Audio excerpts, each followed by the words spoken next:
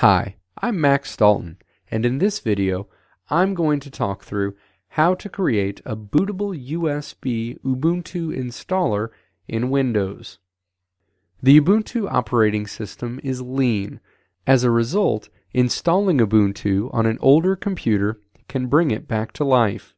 If the computer you want to install Ubuntu on doesn't have a DVD-ROM drive where you can install the operating system from a disk, you can use the Rufus USB installer to take the ISO you download and use it to create a bootable USB Ubuntu installer. This video walks you through the process to create a bootable USB Ubuntu installer in Windows. Now, the steps to create a bootable USB Ubuntu installer in Windows. Step 1. Download the Rufus USB installer. The Rufus USB installer is free open source software that ultimately lets you take the Ubuntu ISO installer and create the bootable USB Ubuntu installer. Step 2. Format a USB drive that has more space on it than the size of the install file you'll be moving to it.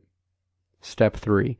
Navigate to where the Rufus USB installer application is located on your computer. Then, launch Rufus. Step 4. Click the device drop-down, and then select the name of the USB storage drive you just formatted. Step 5.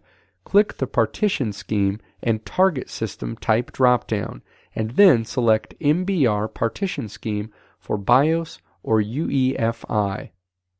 Step 6. Choose the file system drop-down, and then click FAT32. Step 7. Select the cluster size drop-down, and then click 4096 bytes. Step 8. Enter a new name for the USB storage drive in the new volume label field if you want to change the name from what it is currently.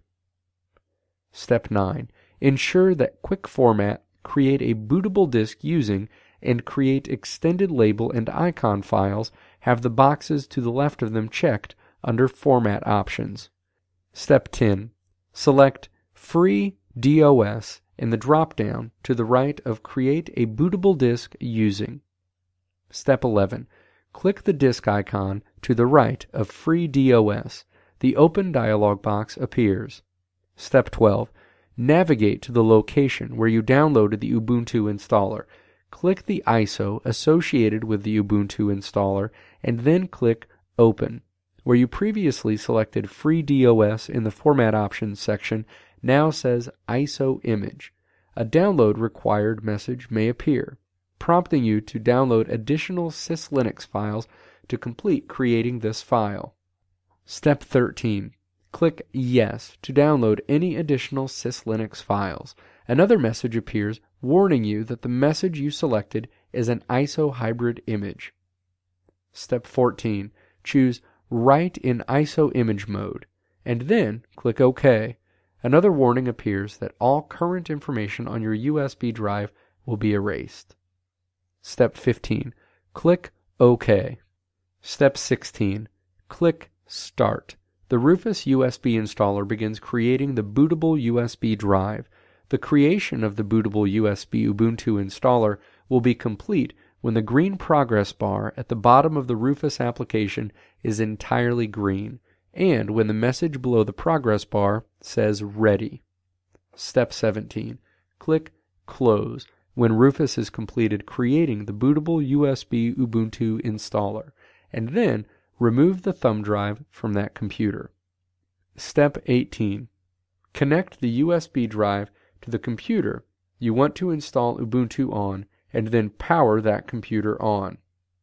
When booting the computer up, you should see a message somewhere on the screen that tells you to press a specific key or combination of keys to change what drive the computer boots from.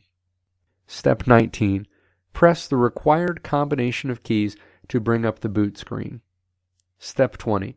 Choose to boot from the drive associated with your USB Ubuntu installer.